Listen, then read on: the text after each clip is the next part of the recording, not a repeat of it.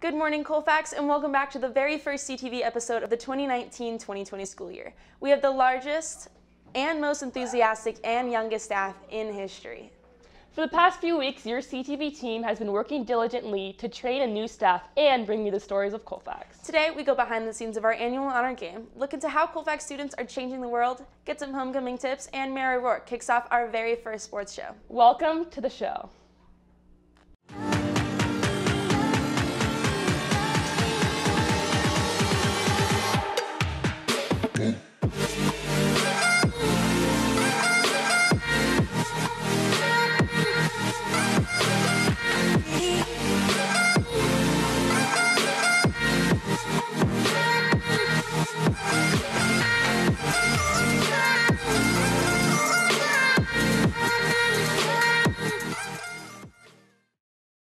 This season, we have a new human interest segment called Falcon of the Week. Colfax, meet your very first Spotlight Falcons, Madeline Kramer and Mackenzie Ketwig, who have been planning a climate change event since April, and it all came together on September 12th, and CTV was there to cover it.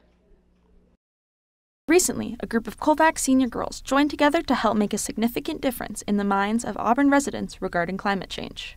By creating and hosting an event at the State Theater, these Colfax students intend to kickstart positive change.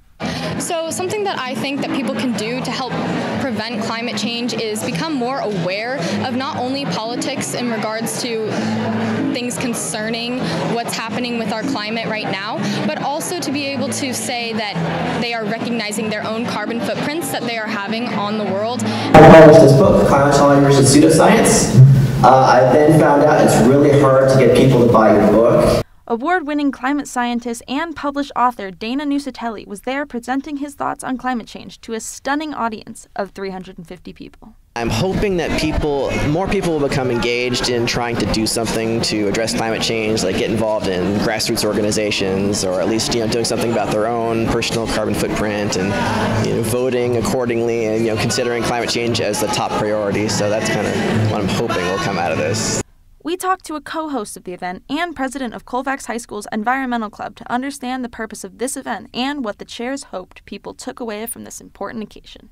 We are really running out of time to act on the climate. This is not something that's made up. This is real. This is happening right now in this world, and we're really running out of time. And I'm hoping that people will realize that it's not like a lot of people refuse to make changes because they think that they're one person and it won't matter. But if we're all thinking that, nothing's going to change. So I'm hoping that that mindset's going to shift tonight as we build community. But I also really hope that this event inspires people in the community to go out and take action themselves. It's supposed to show everyone that, yes, while we are doing individual things and sometimes it can feel like it's not significant, everyone is doing individual things and they all add up. I'm Autania Mierow with camera ops Alex Martell and Lauren Maynard with editor Gabriel Piette with CTV, signing off. This sold-out event took a complex topic and gave the audience real and simple ways to be a part of the solution. Congratulations to all the youth leaders who made it possible. Including you, Autania, because I know you created the video for the event, and so many environmental club students were on hand working to make sure it was a success. Just over a week ago, I had the privilege of working with my team to host the annual honor game for the 4th year in a row. I was able to document the whole experience and all the work leadership put into this celebration. Hi. Can we help you? Oh my word. Look at this, everybody. Each and every year, Colfax leadership designs, plans, and executes the honor game, a nest event that's aimed to honor active military, veterans, and first responders. The first step is sending out the cookie brigade to invite our honored guests. We just got back delivering the cookies and brownies to the local sheriff departments. We have 3 other teams. Some of them are going to the veterans' homes and the fire departments and CHP in the area. Everyone was so happy to get their brownies. It was a lot of fun. It was really fun just honoring them and inviting them to our annual game. The weeks leading up to the honor game, leadership's primary focus is writing scripts, making posters, and organizing our honor walk, displays, and halftime show. When the Friday night lights shine bright, it's time to make all of our hard work look easy. I don't care if you got issues. Daddy left, but I'm with you. So come with me, never look back. We're living life like a badass. Oh, you could be a good girl. Running deep for the real world. Yeah, you always be the savage.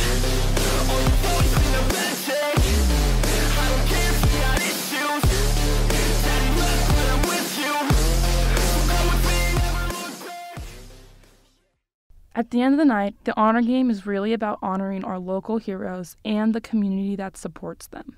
The Sheriff's Office really respects you guys for having us out here and showing your support for local law enforcement and for the military and for the other first responders in the area. It makes us feel really special and appreciated. That was a really fun event, and more fun is just around the corner as homecoming is nearly here. Mr. Wolf grabbed a mic and checked in with the leadership team to see how Colfax can get their game on for HOCO 2019.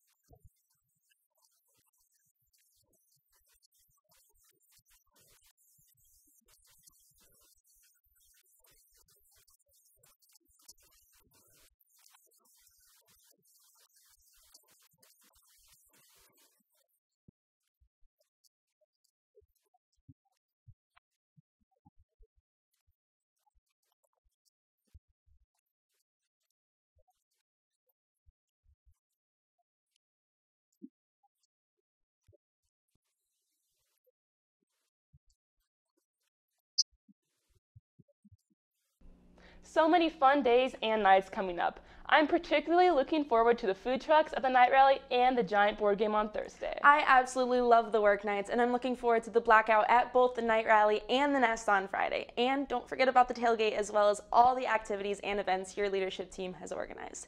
We are just over 6 weeks into the year, and the fall sports season is in full swing, and Mary O'Rourke is ready to kick off the CTV Sports Show. Mary? I'm Mary O'Rourke, and this is CTV Sports. Today we will go around the Pioneer Valley and get you caught up on the league. Football is off to a 2-2 start, and we caught up with Coach Martello to get the inside scoop on the team. Let's go.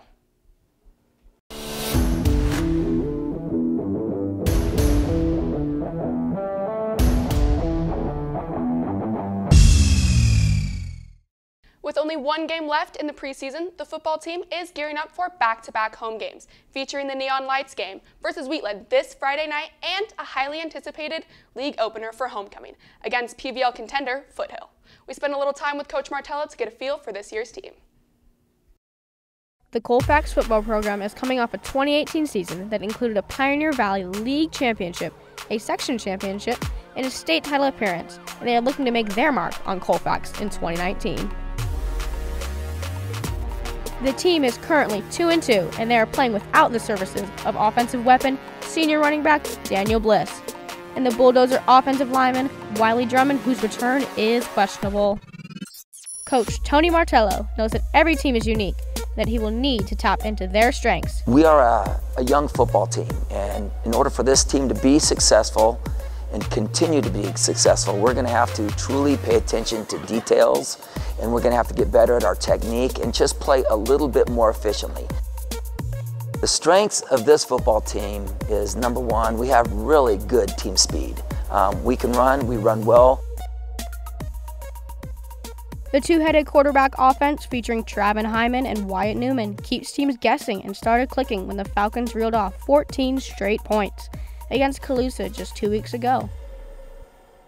John Beckman and Peter O'Brien have been on the other end of both quarterbacks' passes, racking up 119 receiving yards, and David Martinez has been hammering away at the opposing team's defense, averaging nearly 100 yards a game on the ground throughout 3 games. A light but nimble defense, led by two-way senior Peter O'Brien, is finding its footing and will need to come up with key plays for the Falcons to soar. Wheatland will be the final preseason game before the Falcons face off against Foothill, who will pose the biggest test of the season on homecoming night, and Coach Martello is counting on a little Nest magic for both games. It's magical to play at Colfax, and the answer is real simple. Our student section is dynamic.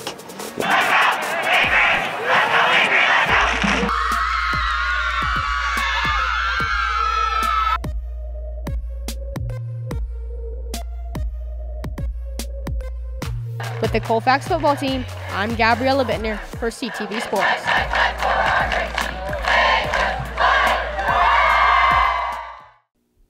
The cross-country team has had a great start to their season. Billy Groth captured 3rd overall at the Colfax meet on Wednesday. We talked to him right after the race to get a snapshot of the upcoming PVL season.